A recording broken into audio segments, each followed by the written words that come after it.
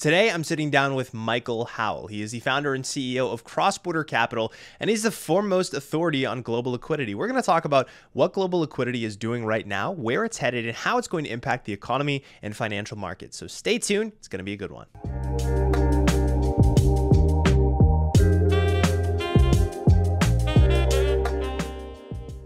Welcome back to the Bitcoin Layer. Today, I am joined once again by the CEO and founder of CrossBorder Capital, Mr. Michael Howell. He is gracious enough to give us some more of his time today to talk about global liquidity, where it is now, and where it's headed, and how it's going to impact the economy and global financial markets. Michael, welcome to the show. Great, Joe. Great to be here. Thanks for the invitation. Absolutely, of course. You know, the viewers loved it last time. I figured we'd have you back on. A lot has changed in the last 6-7 months. And the last time we had you on, you really hit the nail on the head. You mentioned that the global liquidity cycle was turning back up. And as a result, the basically downward price action we'd experienced through much of 2022 would reverse. And 7 months into 2023, you really hit the nail on the head. So I figure the first question I'll ask is about where we are now with global liquidity. Is it flat? Is it rising? Is it falling? And where is it headed over the next several months? And what are some of the factors that play into that? Okay, well, I think the first thing to say is how do we define global liquidity? And our view is that global liquidity is an aggregate which is about $170 trillion. It's way more than the sort of numbers that have been thrown around on Twitter or FinTwit or whatever, where people are either looking at just the narrow Federal Reserve liquidity injections, or they're looking at maybe some aggregate of central banks. To put that in context, respectively, those numbers are about 3 trillion and about 20 trillion. So the number we're looking at is way, way, way bigger. The global liquidity aggregate is driven both by central banks. I'm not going to say they're unimportant, but also by what's happening in private lending markets. Bottom line is that global liquidity is still expanding. We look at a reference cycle, which is, if you like, a measure of momentum or growth in global liquidity. That cycle is a cycle. It tends to fluctuate with a frequency of about 6-7 years, that sort of tempo. And it's currently on an upswing. It bottomed in October of 2022. We defined that as a definitive, or we argued that was a definitive bottom. And it's pretty much increased every month since then. Liquidity conditions are still quite low. On our index, they're about 21 and a half or whatever out of an index range of 0 to 100, but they're likely to climb a lot higher. And we suspect that the peak in the liquidity cycle will not occur until about 2026. It won't be a straight line up, that's clear. But the fact is that investors have now got the wind behind them rather than the wind in their face through a monetary tightening. If you guys want to be the beneficiary of the global liquidity cycle upturn, which will last 65 months per Michael Howell's global liquidity index model, then you should be buying Bitcoin. Bitcoin, of course, has extremely high beta, so when global liquidity rises, Bitcoin appreciates in an outsized manner relative to things like big equity indices like the S&P 500 and the NASDAQ. And if you want to allocate to Bitcoin, the best way to do it is with River. River is investing in Bitcoin with confidence. They're setting a new standard when it comes to Bitcoin. Not only do you get zero fees when you set up recurring orders in dollar cost averaging, but they also have a hassle-free mining service. So if you want to invest in Bitcoin by actually operating a miner, you can have total peace of mind knowing that it's a turnkey solution all for you. And best part, River has their own proprietary self-custody solution. So all of your assets are held in multi-sig cold storage, nothing to worry about. They've got you covered, unlike other custodians over the last several years that lend your assets out. River does not. You guys, they're setting a new standard in Bitcoin. You can visit river.com to get started today, or click the link in the description for a special offer. And now, back to the video. Gotcha. Fantastic. Investors have the wind behind them rather than the wind in their face. I want to go ahead really quickly, and I'll actually share the presentation on the screen so that the viewers can see, and we can take a look at this index. We could sort of walk through this just to give viewers a sort of visual. You're referencing the Global Liquidity Index. Of course, this is a proprietary index that you guys over there at CrossBorder Capital are responsible for. And down here, we bottomed during the regional banking crisis down in March, and we've been on the rise since, so it seems.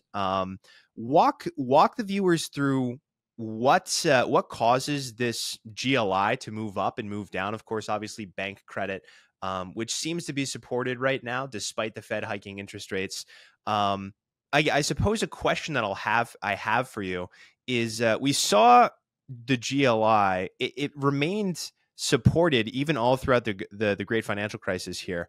Um, Given the fact that the Fed's interest rate hikes are seemingly just now hitting the economy, we're starting to see, manufacturing data take a downturn. We're starting to see industrial data take a downturn. Today, we had a few sour data points. In your view, do you feel that bank credit will continue to be supported, which will continue to allow the GLI to rise, even if we enter something like a recession? Or do you think that there's a chance that we stay down here rather than, continued expansion of global liquidity? Great question, Joe. I think the fact is that you've got to think about two separate spheres of money or money circulation. One is the real economy, and the other is financial markets. What we're interested in for the now is what's happening in the financial markets, and therefore we're looking at financial liquidity, which is what this aggregate is basically designed to track. If you want to understand what's happening in the real economy, then conventional monetary measures like M1 or M2 give a pretty decent heads up. They're a measure, as you know, of retail bank deposits. They measure the flow through banks. They're really transactions based, and you would expect to see in a period of a recession, basically slowing both bank deposits and maybe bank credit to industry. But the fact is that if the economy is slowing down and industry no longer wants money for working capital or whatever it may be, that will be moved back into the financial economy, into financial markets. So in other words, there's a flow back from the real economy circuit to the financial circuit during periods of economic downturn. And that can be quite meaningful in terms of additional liquidity for financial assets. Now, on top of that, what you've got are other factors which are coming in. One may be new lending by banks. I mean, they may decide that they want to lend, and during periods of economic turmoil, it's often more attractive to lend against financial assets than it is against real plant and equipment or consumer spending. So banks tend to move towards, if you like, collateralized lending in the financial markets during these periods. And then the other thing we've got to remember is that what are the central banks doing? The central banks are a further source of liquidity. We've been arguing principally since end of September of last year that there's been a meaningful change in what the Federal Reserve and the Treasury in the US have been doing. We argued that the UK, the British gilt crisis, when the gilt market, the sovereign debt market in the UK, the government bond market, sold off aggressively in the wake of the errant budget statement by the incoming Prime Minister Liz Truss. That was a wake-up call for governments worldwide because it showed the fragility of financial markets and how vulnerable their government debt markets were. Now, this only happened in a backwater in Britain, but had that happened in the US Treasury market, the world would have had a financial crisis, rather like 2008, because the spike in bond yields was significant. I believe there was a wake-up call. I think that was a time when the Treasury and the Fed together thought that enough was enough. They needed to flatline US bank reserves and Fed liquidity. Evidence shows since that date, the numbers have flatlined. And then following the SVB failure and CSFB and etc., other regional bank problems, the Federal Reserve has actually injected more liquidity into the system. And if you look at our measures of Fed liquidity or look at bank reserves, they've basically been trending higher since that point. So you've got the Federal Reserve as one marker, which has been putting an important marker, putting more liquidity in. The Bank of Japan has been adding liquidity through this year, in contrast to what they did last year. You've also got evidence that China has had admittedly a stop-start regime of adding liquidity, sitting on its hands, adding more, then recently in the last few weeks taking a bit out. But generally, China has been very supportive this year in terms of adding liquidity. And if you look beyond open market operations in China and you start to look at lending by what are called the policy banks, which are an instrument of the People's Bank of China, which lend directly into the market, those in the last few months have actually been rising quite strongly. So generally speaking, you've got a collection of central banks that are beginning to ease. You've got evidence that the real economy is slowing and liquidity is flowing back into financial markets. And then I think the other thing that one's got to throw in here is that there's been a significant increase in holdings of dollars by foreign central banks. Now, that may be a slightly wonkish thought, But at the end of the day, what that means, if foreign exchange reserves of foreign governments increase, they tend to monetize those flows. In other words, they print money to stop their exchange rates appreciating against the US dollar. And that's been another source of liquidity that is starting to come through as well. So generally speaking, there is a lift off of the cycle. I'm not going to say that liquidity is abundant right now because it plainly isn't, but it's moving up from the lows. And that rise in liquidity is clearly helping markets. Perfect. Extremely well said. Great summary.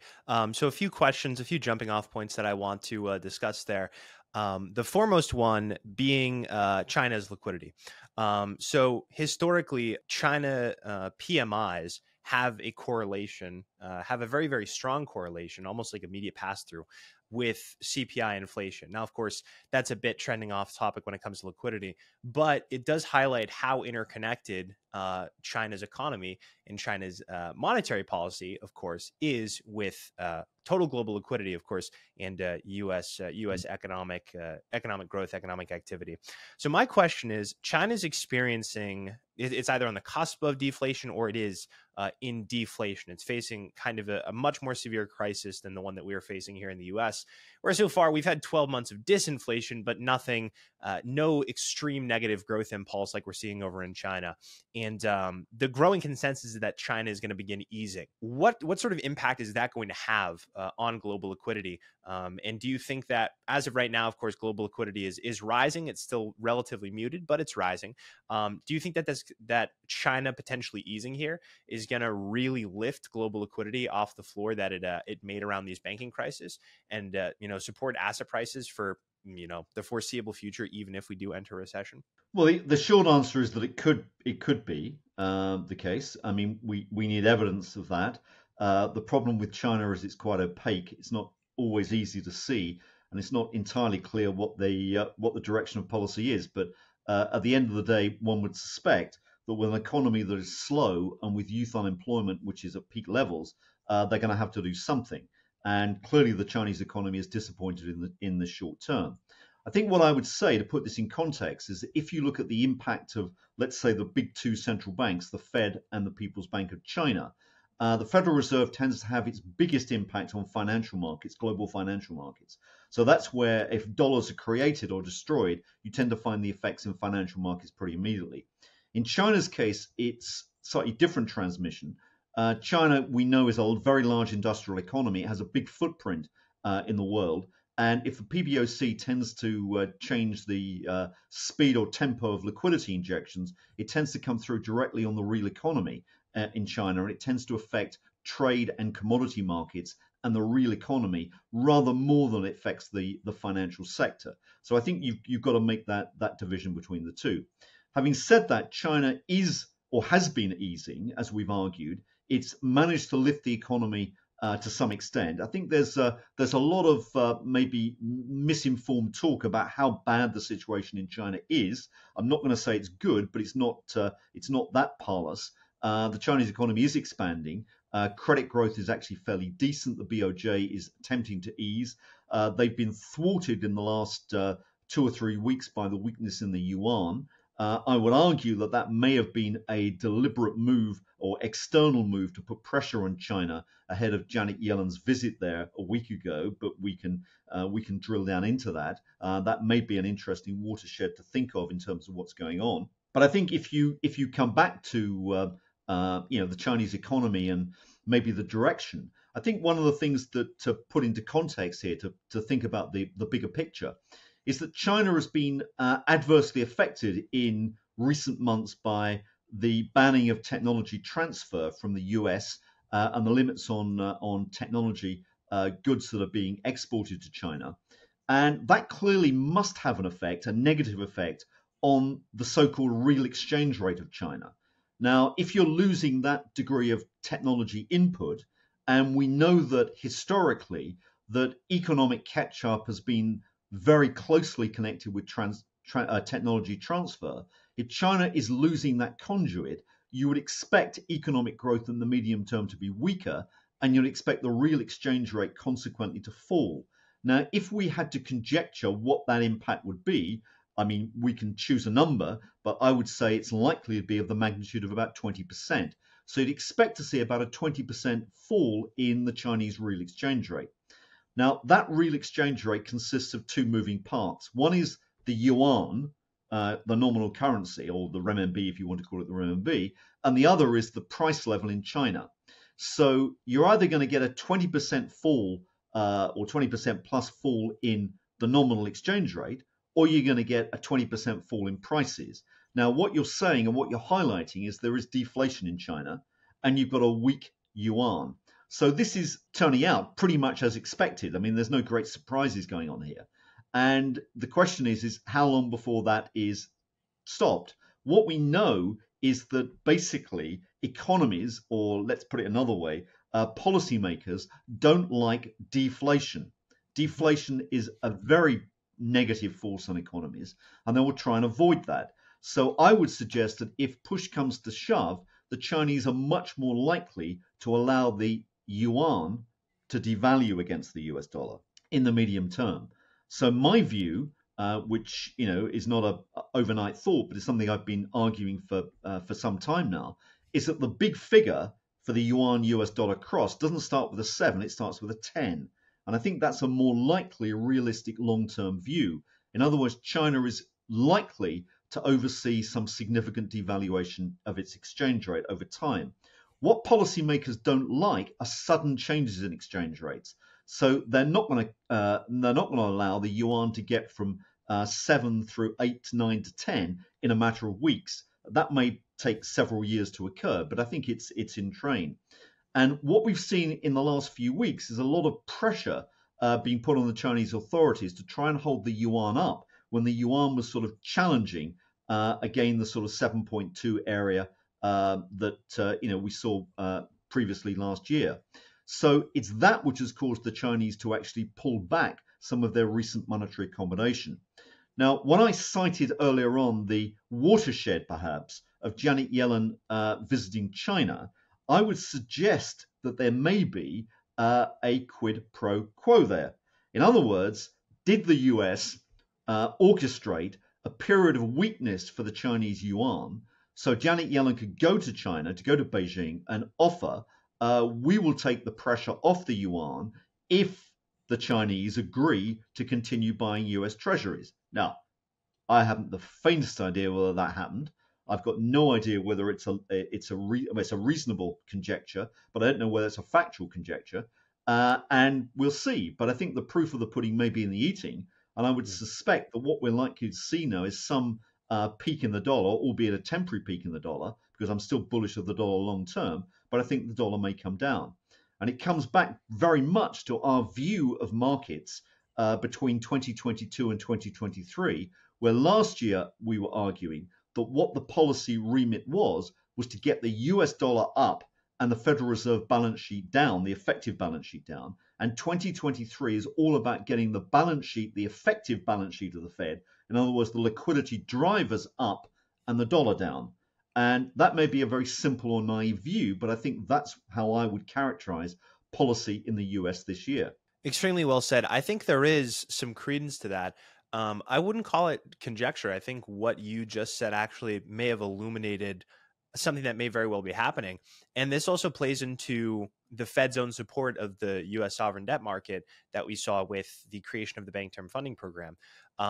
It wouldn't shock me at all if Yellen's trip over to China, of course, weakening the dollar relative to something like the yuan, and incentivizing China to purchase U.S. Treasuries, some kind of deal that happened there. It sort of makes sense, particularly when you consider that now that CPI inflation is dead, these rate hikes, they're really only being stomached by banks that are holding long duration U.S. Treasuries, and also the fact that the Treasury is issuing a boatload of new U.S. Treasuries. They already have begun doing that in order to refill their general account, which of course, ceteris paribus, puts upward pressure on yields. And so with the Fed, the Treasury probably doesn't want the Fed to be the only buyer. And so it makes sense in the vein of not just protecting banks by making sure that these U.S. Treasuries are getting purchased, but also making sure that the Fed isn't the only one buying them.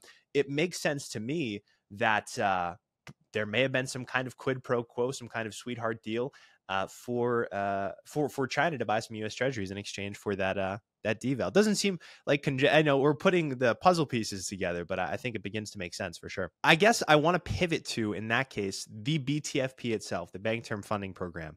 Of course, the latest in a long line of acronyms created by the Federal Reserve and the powers that be. In order to stave off the latest crisis, of course, which was the crisis that we saw in March, with particularly with regional banks.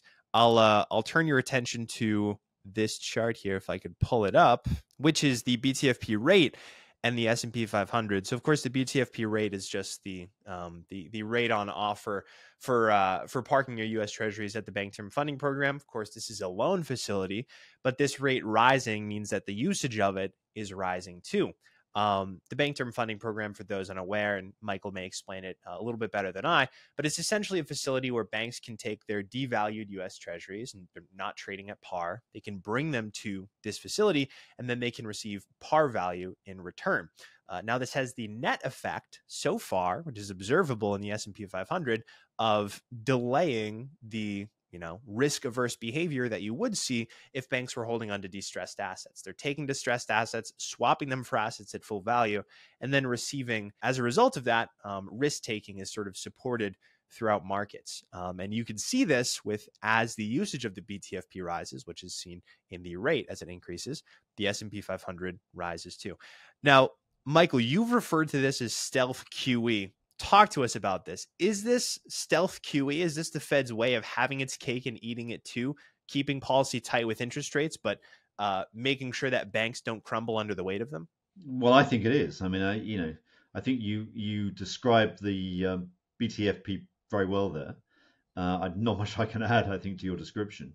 But broadly speaking, this comes under a general banner of stealth QE, and broadly, what you've got going on is, I mean, you can see it very much in the data, not even just looking at this, but looking at other things such as the size of the reverse repo. The reverse repo facility, which is effectively a withdrawal of liquidity from the markets, has been tanking. I mean, it's been dropping precipitously in the last few weeks. And current rates of decline, the reverse repo, which peaked at about $2.5 trillion, if this current decline rate continues, it'll be under $1 trillion by the end of September. Now, it may not. I mean, clearly things may interrupt that decline, but at the end of the day, what you've seen is a dramatic fall in the size of that reverse repo. Now, one of the things that has occurred is the Treasury has been targeting money funds, money market funds, with bill issuance, and the very fact that they're doing that, they're issuing a lot of bills, and the fact that they're directly marketing to the money funds tenors such as 3 months and 6 months, which the money funds prefer, tells you they must, at the end of the day, be concerned about liquidity in the markets. And everything that the Fed and the Treasury are doing together, and I stress doing together because I think there are joint efforts here, are trying to maintain levels of liquidity in markets. That includes aspects such as moving towards bill issuance, more than coupon issuance. It's things like letting the reverse repo drop. It's maybe slowing down the rate at which coupons are sold from or rolled off the Treasury balance sheet. It's factors like talking about Treasury buybacks, which admittedly haven't occurred yet, but may occur next year. These are all attempts to improve market liquidity. And I think if you come back to the statement I made earlier on about how the British gilt crisis was a wake-up call, what we saw in the wake of that, particularly moving into the SVB problems, is that volatility in the bond markets, in other words, take the MOVE index as one very good measure of bond volatility, spiked. Now, when I was working in the bond markets, anything over 150 on that MOVE index was considered sort of end of the world stuff. We peaked at over 200 this year. So that gives you some idea of the degree of volatility in the bond markets. And I think as a rough rule of thumb, and this is a rule of thumb, if you knock a zero off that 200 to get to 20, that is telling you the sort of implied volatility in the bond market. So at 20%, it was equivalent to equities during periods of volatility. So you've got a lot of volatility. What you'd normally expect is that move index to be about 70. Now, where we are now is that that's fallen back to about a region of about 110 or thereabouts on the move index. And that fall in bond volatility is very important. I think it's being deliberately, or it's, let's say, deliberately being engineered, or it's being helped by the authorities. They want bond volatility to come down. I think all these examples you give, such as the BTFP, etc., the RRP, all these acronyms are moving in that direction. But generally speaking, if you get bond volatility down, that is a big plus for global liquidity, because so much liquidity is now created on the back of collateral. And collateral, the effective use of collateral, depends on bond volatility and the size of haircuts that credit providers actually give or add to collateral. So in other words, if you take a bond at value 1,000 and you want to borrow against that, the credit provider may give you a haircut of 5%. So your collateral is worth 950, not 1,000. But if there's a lot more volatility in the system, you're going to get 900 or 850 for that, not the 950. And what you can see here is the very close correlation in the chart you've put up between what we call the collateral multiplier, or changes in the collateral multiplier, which is basically how base money is translated within the world financial system into global liquidity, and the move index in the US. And basically what it says is the move index is shown inverted on that right-hand scale. If the move index spikes higher, what you find is the collateral multiplier collapses, and that's a big dent in global liquidity. So basically what we've got at the moment is a situation where hopefully bond volatility is now stabilizing and maybe even falling. So that would give some impetus to a higher collateral multiplier. We've got base money, which is basically beginning to move up for a number of reasons. The Fed is inching liquidity in. The PBOC is probably going to come back. The BOJ is adding liquidity, etc. You've got other central banks that are benefiting from increasing dollar holdings, which they can monetize. So that's a further heads up to more liquidity. And then you've got the collateral base, which is itself stabilizing or increasing, which is further impetus. So all in all, I can see some good reasons why liquidity goes up. And I'm not yet persuaded by the consensus view that liquidity is crashing. I don't think it is. You guys already know the drill. We take self-custody very seriously here at the Bitcoin Layer. If you're not having your Bitcoin in cold storage or holding it on your own, you're not using Bitcoin the way it was intended to, right? At the end of the day, you need to be taking your Bitcoin off of exchanges, which in the case of crypto exchanges can often be very dangerous, and move them onto a cold storage solution. And that's why for a long while, we've been partners with Foundation Devices. They are the creators of the Passport. This is the most intuitive Bitcoin hardware wallet on the market. It looks just like a cell phone. It has a very visible, very clear and vibrant screen, so you'll know exactly what's going on. You'll take this out of the box, you'll know how to use it immediately. And if hardware wallets aren't your thing, if you're just getting into Bitcoin cold storage, then no worries. They also have Envoy, which is a free and easy to use mobile wallet that you can download for free on Google Play or the iOS App Store and take your Bitcoin off exchanges in seconds. Literally, it took me less than 2 minutes to set up Envoy and get my Bitcoin off of all my exchanges. It works like a charm. If you've been on the fence of taking your Bitcoin off of exchanges, look no further. The most powerful account management and the most privacy in the most intuitive package comes with Foundation Devices. So go to the link in the description to foundationdevices.com to either purchase a Passport or download Envoy for free on the iOS App Store or Google Play. And now back to the video. Very well said. This chart in particular was really insightful. The change in collateral multiplier and the move index inverted. And it certainly makes a whole lot of sense, right? People are less likely to lend against this pristine collateral, and thereby there will be more liquidity if that collateral, these U.S. Treasuries, are super volatile. It was very prescient of you the first time that we talked, saying that the Fed would, in all likelihood, stave off volatility in the bond market with a facility, not unlike what the United Kingdom did.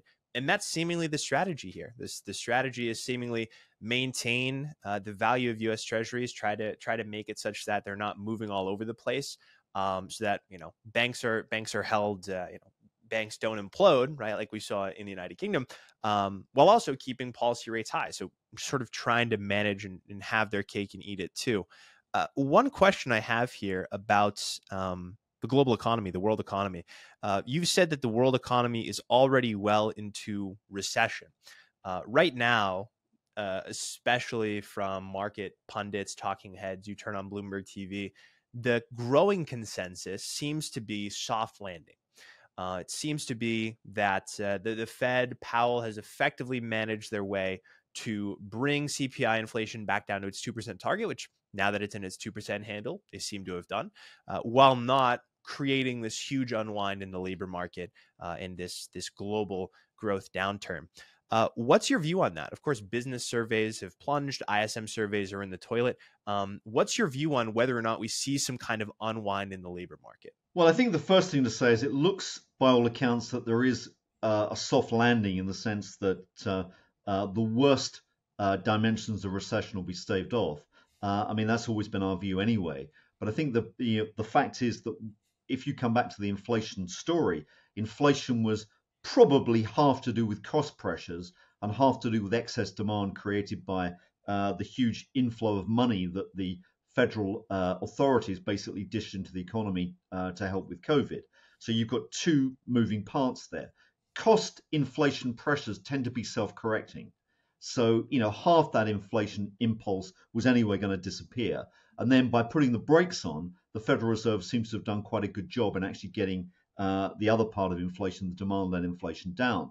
Now, I think if you start to track measures of inflation, and we look at a slightly unusual one, but it's one that I think has worked for us, and it's got plausibility behind it, which is the pass-through of inflation shocks. What you find is that the pass-through of inflation shocks in the US, which basically peaked at about 32 months in 2021, and that basically was saying that if you get an inflation shock today, it will perpetrate through the pricing structure in the US for almost 3 years. I mean, you can see it on the chart I think you're putting up there.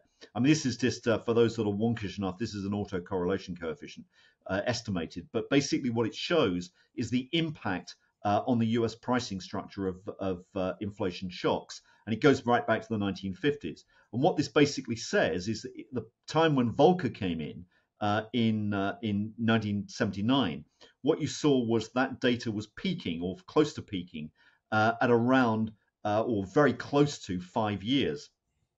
So in other words, if there was an inflation shock in 1980, it would basically perpetrate and ripple through the US pricing structure for another 5 years, and that clearly was a bad scene. It took Volcker about 5 years to get those inflation expectations down, compressed. What you've seen now is actually Joe Powell has done a pretty good job by the looks of things. You can see there in the latest spike that it went up to just over 32 months in 2021. It's right down to 10 months now, and I think it's falling fast. So that's really saying that any inflation shock, if we get a shock today, it will last in the pricing structure what seems to be 10 months, but it's progressively diminishing. And I would suspect it's going to come down to the long-term average of about 3 or 4 months pretty soon. And that's telling us inflation is coming out of the system fast. Now, as regards what does that mean? I think that it means that stock markets or risk assets are very well supported because they like low inflation. And one of the things that we've been maintaining for a long time now is to say, look, valuation measures, P's if you like, are very dependent on inflation expectations or the inflation outlook. And you can see that right through the data, whether you look at long-term data from, for example, Robert Shiller's database, you look at our data, it's very clear that if you get inflation rates down, equity exposure tends to rise, PE multiples go up. And another way to look at this is to say, let's take a look at the business surveys that you've currently got, coming out in the US, things like the Philadelphia Fed or the New York Empire State surveys. What they basically survey is both output expectations, in other words, how much growth in the economy have you got, and also pricing expectations, what about prices paid?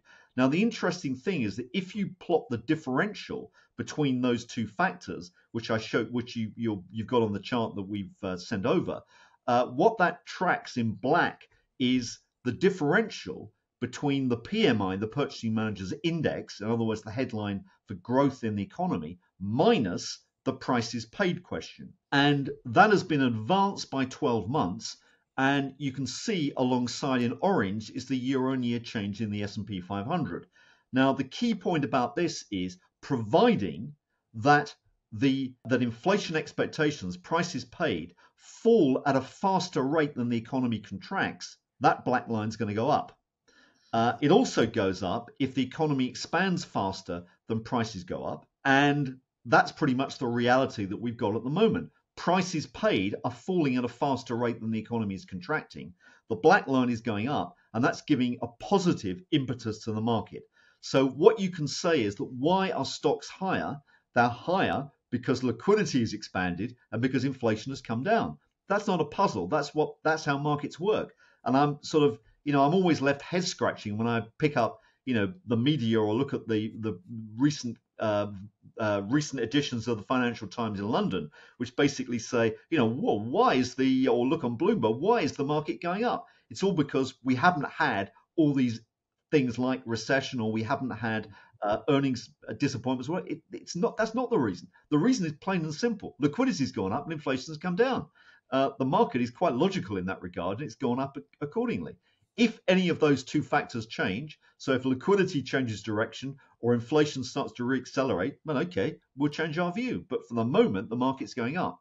And that's what I think is really critical to understand. Inflation for the moment is coming down. There is a bad side to this because in the long term, we've got a threat to the inflation or the price integrity of many economies, including the US. And that is because central banks are being compelled to add liquidity in the medium term because they're going to have to start funding governments. And if you think of the last 6 months as being a period where the Federal Reserve has been bailing out the regional banks, well, look forward to the period in the next few years and they're going to be bailing out the federal government. And that's the reality. And, this is not I'm not, weighing in on the US in any shape or form. The US is the cleanest shirt in the laundry here. Many other countries are in a really, really bad way. So, what you've got to expect is monetary inflation. Now, the US can maybe get out of that to some extent, to the extent that it can persuade China to keep buying treasuries. The alternative is to say, well, okay, if we can't do that, either the Federal Reserve has got to come back in and buy treasuries. And that's certainly the view of the Congressional Budget Office, because that's in the projections that the Congressional Budget Office makes, looking out for the next 10 years. They may be conservative assumptions, and the reality may be a lot worse than that. But the fact is the Fed comes back. Or the other thing is that the private sector is compelled to buy treasuries. And that's the other situation you've got to start thinking about. Now, already you can see, in fact, on the graph that you show there, that the US annual interest expense is this skyrocketing. And that's against a period where interest rates have been low. You've got to remember in Japan at the moment, where you've got, very, very low interest rates, the interest bill that the Japanese government pays is 25% of its current expenditure, or very close to it. So you can see that this problem is not just a US problem, and it's probably a lot worse in many other countries. But the only way out of this is basically for the Federal Reserve to come back in and buy treasuries. The alternative, you might say, is, well, what about the private sector coming back and forcing the private sector to buy debt? Problem with that is you're likely to force interest rates higher. And if you force interest rates higher, then you're on a knife edge because your interest expense starts to absolutely spiral higher. So as far as I can see, there's absolutely no way out here. You've got a situation where monetary inflation is going to be the order of the day in the medium term. Monetary inflation supports asset markets because it spills over into assets. Investors like a hedge against the threat of monetary inflation, so they go into assets. They go into things like precious metals. They go into equities, providing high street inflation is not too high, and they also go into cryptocurrencies. And that's what I think you've got to start to expect more and more of. They do not go into fixed income. They do not go into fixed income, indeed. I think it's interesting. I think we may be entering into a different regime. We've had 50 some odd years of down only on, let's take the 10-year, for example, going from 15 something percent all the way down to what's it in a 3 handle, a 4 handle right now. And really we're at the zero lower bound. There's not a whole there isn't many other places to go, yet the government still needs to fund itself. And so, if all this debt issuance is coming out and the private sector isn't the people who are going to buy it, and granted, like you said, the U.S. is the cleanest shirt in the laundry. Of course, U.S. Treasuries have this entrenched demand, but over time, if the private sector is going to be less and less of a player, but of course, the government is still growing and still needs to fund itself, and particularly with this ever rising interest expense, it does seem like the Fed is going to have to be a player of some kind in the market here. One final question for you, I suppose. And then, of course, I'll leave the floor to you to talk about other relevant topics, as well as anything the viewers should know about the upcoming outlook on global markets, financial markets, and the real economy as well. Is we talk about how central bankers do not like deflation, right? They hate inflation. Of course, they've been battling that for the last year, but deflation is also something that keeps them up at night. As of right now, we've seen 12 straight months of down only, completely swift consumer price disinflation from 9.1% now to 2.97%, rounded up to 3%. In your mind right now, are there risks, given the last 12 months and the speed at which we've seen that price disinflation, are there risks of deflation in your view? And if so, how does the Fed and the U.S. government manage around that? Yes, there are risks clearly of deflation. And I think you can add to that by looking at what's going on in China right now, because China's got deflation. I think the interesting thing as well to conjecture is that what you're seeing is that input prices, producer prices, are falling at an even faster rate than high street prices. Now, that may tell us something about profit margins. So, I would surmise in a very simplistic way that actually corporate profits are not going to be anything like as ugly as people maintain, for this reason anyway, because you've got that differential growing. But I think that generally deflation could well be a problem in maybe within 6 months' time. Now, the sort of I suppose the positive news is that will allow the central banks to expand liquidity again. I don't think they're going to slash interest rates, and I think that's been my long-held view, because I think the problem is that we've used interest rates too much or too much too often, and we've let interest rates fall to ridiculously low levels. When central banks, I would venture, made a big mistake in the early 2000s after China's entry into the World Trade Organization, when you actually got a lot of cost deflation. Central bankers then misread that for monetary inflation. They got scared and they slashed interest rates. And the problem with slashing interest rates to near zero, and after all, we've had pretty much almost 15 years of this policy, is that it incentivizes debt. Now, the amount of debt the world economy has taken on is eye-watering. I mean, it's ridiculous amounts. You're talking about $350 trillion. So, getting close to 3.5 times world GDP. And that debt, believe it or not, has to be refinanced. And the point that we keep making, which is what the textbooks and economists tend to miss in all this, in my humble opinion, is that the global financial system is a refinancing system now, not a new financing system. And a refinancing system needs balance sheet capacity. If you've got to refinance something like $70 trillion of debt each year, which is just assuming a 5-year maturity on that 350, you're going to have to roll 70 trillion. You need balance sheet space, balance sheet capacity to do that. And that's liquidity. Doesn't matter so much about what the interest bill is. Think of it as a home mortgage. I mean, if you can't roll your home mortgage, you're homeless. If you can't honor your corporate debt, roll it over, you're going to default. Okay, it doesn't matter necessarily what the interest rate is, but it really does matter whether you can get the roll. And the point here is that you need liquidity. So as debt expands, you need more and more liquidity in the system.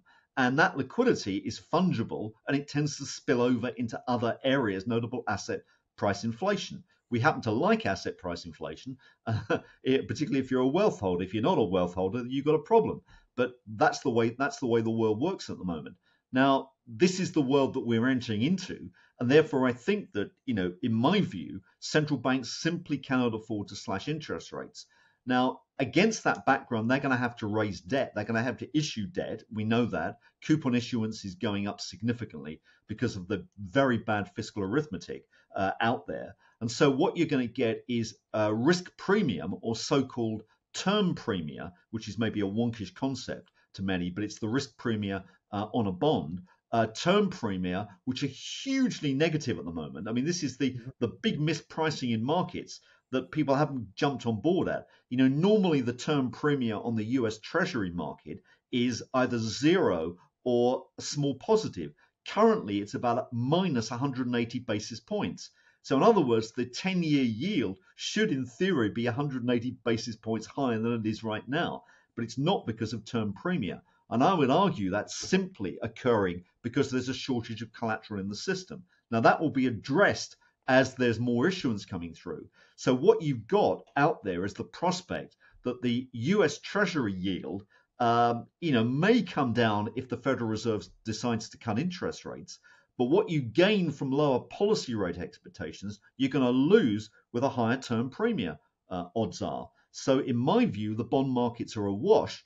And that's why for the last 6 or 9 months, we've been arguing that the US Treasury 10-year is likely range bound as far as we can see. That's the best you can hope for. At this stage of the cycle, bonds are not a great investment, typically. They're not a bad investment. If you get the carry, get the coupon, but they're certainly not, they're not the shoot the light bulbs out that some people have been claiming. Phenomenal. Balance sheet capacity above all else. And as we enter into this new regime, central banks will have to play an increased role in making sure that that balance sheet capacity is there. Because as you say, the global economy is a refinancing mechanism. Phenomenal. One last question. I know I said that was the last question, but with that in mind, there have been some pundits out there calling for the S&P 500 to go to 5,400 with all of these factors to consider. What happens to asset prices over the next 6 to 12 months, given the fact that global liquidity is on the rise, and given all the factors you stated, it seems like it will continue to rise, maybe even at an accelerating rate. What happens to asset prices over the next, over this leg of the cycle that's coming up? Well, providing that liquidity expands and assuming that inflation doesn't deteriorate too much over that time frame, I think what you've got is the prospect of asset prices going up. Now, as we keep cautioning, asset prices never move in a straight line, neither does liquidity. And so you've got to be cognizant of that. But the fact is that we've got a situation where, unlike 2022, the wind is behind us, not in front of us. And you've got to invest with that in mind. It's always worth thinking about what things will look like in 12 months or 18 months' time rather than right now, because the financial markets are forward-looking, forward discounting mechanisms. They look forward. Don't rely on economists, because economists, are not the best at forecasting economies. The financial markets have got a much, much better track record. And if you look at what the stock markets are saying, they're telling us that there's likely to be some recovery in economies. Another thing you can, you've got my chart in front of you, which is looking at the long-term cycle in liquidity. And that basically is saying, you can see pretty clearly there from the black line, which is the reality of liquidity, that it doesn't move in straight lines, but it moves very roughly, sort of metronome-like in these sort of cycles, which last, about 60 to 70 months. And it looks as if the next peak is going to be around 2026 or thereabouts. Now, in case I'm being accused of cheating, I didn't put that dotted line on after the event. In actual fact, we drew that dotted line, the sine wave, about 15 years ago, and we've been updating it ever since. So it's what you see is what you get, but it's been pretty much tracking closely that global liquidity cycle, through time. Now, to come back to the economy, I think one of the things to think about in terms of how the economy is likely to look is to look within the economy at sectors. And one of the best indicators of what the economy's health is to read the entrails of the market and look at the performance of cyclical stocks versus defensive stocks.